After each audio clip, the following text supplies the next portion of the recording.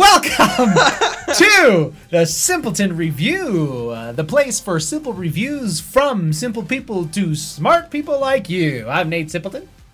And I'm Charlie Simpleton. I'm Lemuel Simpleton. And we are the Simpletons, bringing you great reviews of music and movies. And this week we've got music. We are going to be talking about the Viagra Boys. I'm hoping they don't need it, but that's what they call themselves, is Viagra. They are a Swedish post-punk band from Stockholm, Sweden. The band formed in 2015 with several members from other bands that I'm not going to mention because their names are kind of weird. But their musical style is interesting. It's kind of a mix. Like post-punk, I guess, is probably about the best way to subscribe it. So no, don't subscribe to it, but describe it. It's fine, right? Yeah, Lemuel! It's kind of like Charlie! It's kind of like Somebody! It's kind of like what punk guys do after they're done playing punk. That's what post-punk is. Yeah, that's it's right. Kind of like, what kind of music do you pick up? Well, it always has that kind of like punk feel, right? But it's totally a different kind of music. Yeah. So they call it post-punk, like post-millennialism or post. Yeah. Post-office. Post Malone. Lemuel, why don't you tell us what you thought about the Viagra Boys? I didn't realize my shuffle play was on, so I got the shuffle play, and the thing that made me laugh the most was one of the song. They played the song where he's like talking about not needing no woman to keep him down, and then immediately played the song about moving to the country with a woman. And I was like, oh, that's a really funny joke. I didn't realize they did it like at the beginning of the album, the end of the album. But. Yeah, well, I think to the country, if that's the one I'm thinking of, that is actually a oh my gosh, it's a cover, and I can't think. The guy just passed away this past year from COVID, unfortunately, but he was a big shot. John Prine. Oh my gosh, I couldn't think of his. Yeah, so that's actually a John Prine song. That's why it's kind of got that country feel to it. It's a funny song, and that's why, because it's John Prine. So if you don't know who John Prine is, go check him out. You will like him. All of a sudden, my video is freaking out, and he's an alien, guys. Yo, Yeah. Oh. Die today. All right. Yeah. So Charlie, tell me what you thought of Viagra Boys. Well, they're jazz. Viagra Boys. Yeah, I thought it was really funny that they were so anti everything. Yeah. I'm just doing my stuff. I'm doing my crap. Yeah. This is it. I'm not nice. What was your favorite song? Best in Show was probably my favorite. Okay. Yeah. There were some pretty good songs. I really liked the first track, Ain't Nice. I thought that was good. It's a good way to get it kicked off. Yeah, that was. Yeah. I mean, that was a jamming track. Yeah. Growing up in this kind of music, it was an okay album. I had a hard time like grooving with it, probably because I'm getting old. And I'm not mad at everybody anymore. So, all right, that's fair. That's fair. I don't feel like women have done me wrong necessarily. You know, it's like yeah. Well, I mean I guess that's a good way to put it. Lemuel, how did you feel about this album? Did you like it or not? I enjoyed it a lot. It was really cool to hear because it felt like each song was a slight different type of rock and everything, and the musical interlude they had like halfway through the album was really nice, except for I didn't like the end as much to that one, but I liked it a lot. Right. Cool. Yeah, I enjoyed it. I thought it was I like the fact I really felt the influences. Like you could tell that I mean it's called post-punk, but there was definitely like some Velvet Underground going on. You could hear some Talking. Oh yeah, huge. That was one of the bands I thought of. I was like, there's some major Talking Heads going on in this. The keyboards and stuff. Just like, wow. I mean, there's some. Yeah, definitely Talking Heads on there. And I also really liked the saxophone because there's this instrumental band called Moon Hooch. I was like, that is so Moon Hooch the way they're playing the saxophone. Their last album was what I wanted to do next month. Which one, Moon Hooch? They released a new one?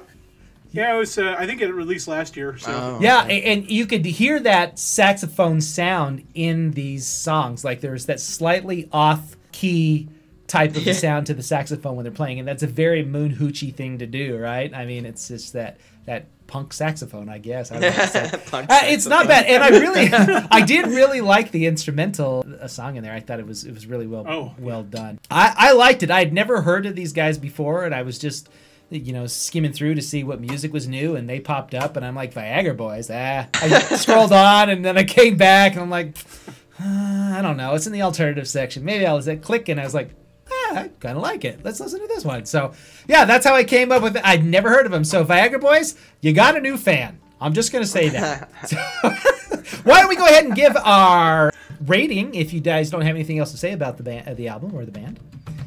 Okay, let's give our rating then. I'm going to go first. I'm going to give Viagra Boys Welfare Jazz. I'm going to give it a 3.5. Yeah, I like it. I mean, it's good. It's good enough to give myself or feel that it's Simpleton certified for me. 3.5. It's not great. It's not the best album ever, but it's better than average. I'll give it a 4. I liked it a lot. I added it to my main Spotify playlist. I'd listen to it again. I only had a few nitpicky things where I was like, I don't know if I really like the outro to the song or whatever, but for the most part, I enjoyed it. Nice. Okay, good. And Charlie, what about you, Mr. You don't have any teenage angst anymore? I give it a 3. I play it once. You might. Yeah. The thing is I probably only have like 1, maybe 2 songs that I'm gonna have on a playlist. Otherwise, it just didn't groove me. So, it was well worth a listen.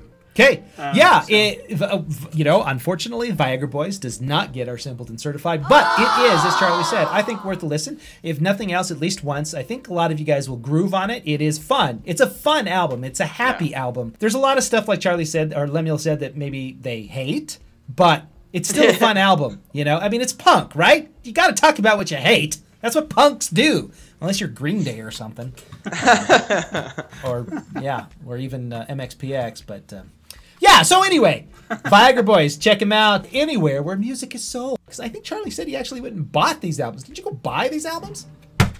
Look at that! An actual crap. CD! Right there. Right on! Yeah, Record Exchange. Shout out to the Record Exchange in Boise, Idaho, one of the best record stores in the world, in my opinion. So, and humble as it may be. All right, let's move into the next segment here at Simpleton Review. That is called Pop Culture News. Charlie, let's start with you this time. What do you got for us? Well, speaking of punks, Danny Boyle. Danny Boyle is not a punk, but Danny Boyle is directing a new TV show for FX, which is a music biopic of the Sex Pistols. Ooh. And so this is going to be based on Jones's memoir, Steve Jones, Guitars for the Sex Pistols. This is going to be based off of his notes and everything. And so his memoir is called Lonely Boy, Tales from a Sex Pistol. And so that's going to start in March. It's going to start on March 7th. And it's like, I love reading the notes here. It says, imagine breaking into a world of The Crown and Downton Abbey with your mate screaming your lungs, singing your songs of fury at all that they represent. And so Danny Boyle said that in a press release, and I thought that was a pretty good phrase for the theme. So, and and if you don't recognize Danny Boyle, he's if you've seen 28 Days, 28 Weeks Later, those movies, Trainspotting. Oh man, this guy is known for tons of movies. So check him out, look at what he's done, and you'll totally get why I'm excited about this. Yeah, that could be interesting. I mean, the Sex Pit. There's so much that could be written about this band, and there would still be stuff to write about with the Sex Pistols. You know what I mean? And they weren't around for that long. How many albums do they have out? Just like a couple, right? It's not very many. Yeah, a lot of it was like EP recordings or singles. Yeah. So you got like 2, maybe 3 full albums, and then a whole bunch of singles that they put together. Yeah, but their legend just continues. I mean, they're just they were the epitome of punk rock music. Nobody, not even the Ramones, in my opinion, measures up to the punkiness of the Sex Pistols. They were punk rock, that's for sure. So, Ramones were just happy punk, honestly. I mean, let's be honest, right? The Sex Pistols was like, kill you too, frick the whole world, blow it up, I'm done, right? And then let's have a cigarette after we're done. That was the Sex Pistols. Am I wrong? No. No, that's pretty much it. That was it. That was the Sex Pistols. So, check that out, guys. Does it have a release date, or are we just barely starting? March 7th. March 7th. Sweet. Oh, no, that's when they're doing the production. Oh, okay. So, we're probably looking at least a year from now. Okay, right on. Okay. Right on. Cool. So, Sex Pistols documentary done by Danny Boyle. my little piece of pop culture news is, I couldn't really find much, but I found this was interesting. So there was this band. This little kid started as a Mouseketeer back in the day, and then he created one of the biggest boy bands in the entire freaking world. In fact, at one point, he had sold, his band had sold more albums than any other person or any other group in history. Just crazy amount of albums. His name is Justin Timberlake. He was the lead singer of a little band called NSYNC.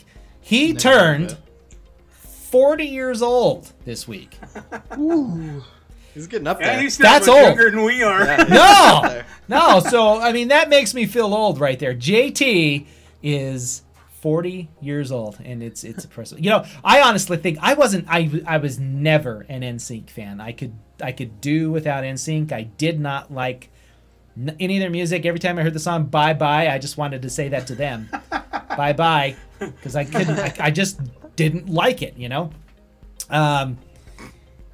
What made me like Justin Timberlake, I'm gonna be honest, Saturday Night Live. That's what made me. Yeah, I just like this guy's funny. Like, he's self-deprecating and he's funny. I like him. He's good. Yeah. So yeah. And honestly, actually, after he went solo and some of his more recent albums, I actually kind of like him. I haven't, like, his album Mirrors, I think it was called. It's actually a pretty good album. I'm going to admit it. That doesn't emasculate me at all. It's a good album. Just saying. All right. Anybody have anything else to say about anything we talked about? Oh, have we not talked about you yet, Lemuel? No. You're kind of forgettable. All right. I am. Go ahead, Lemuel. Oh, darn. All right. Well, my story is a little forgettable anyways, probably. There was this game that was announced a little while ago that was going to be in the Hogwarts universe, or in the Harry Potter universe. You could go as a student, like, hang out at Hogwarts. It was going to be open world RPG, following the story. I think it was supposed to be before Harry Potter and his friends went to Hogwarts, but I'm not fully certain. It was set to come out later this year, and they've already pushed it back to next year. So I'm just a little sad about that. I don't know. I didn't actually look too much into it. I was already just impressed at the fact that they were pushing it back.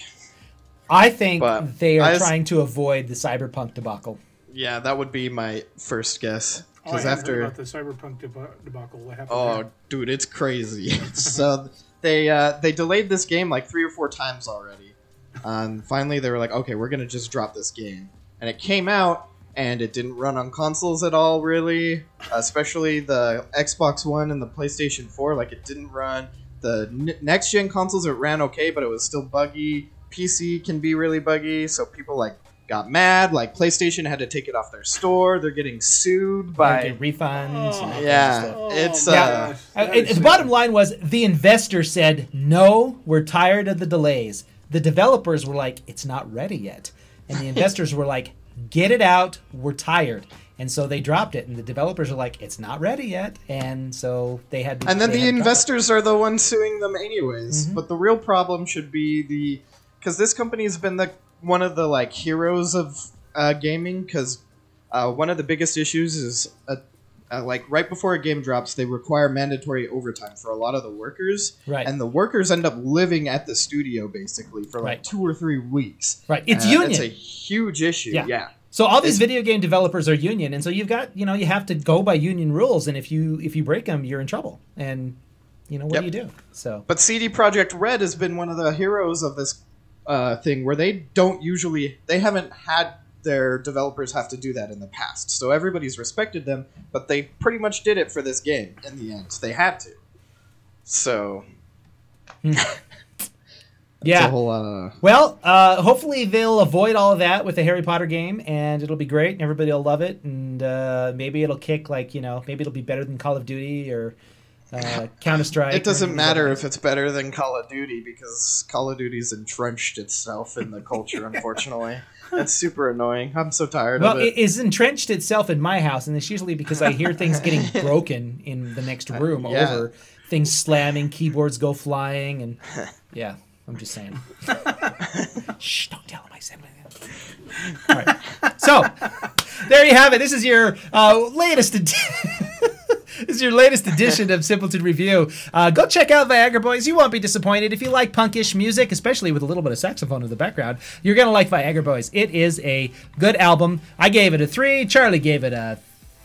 No, I gave it a 3.5. You gave it a 3. And Lemuel gave it a 4. He was very generous today. Hope you guys have a wonderful week. I am Nate Simpleton. And I'm Charlie Simpleton. I'm Lemuel Simpleton. You guys have fun. We'll see you later. Bye-bye.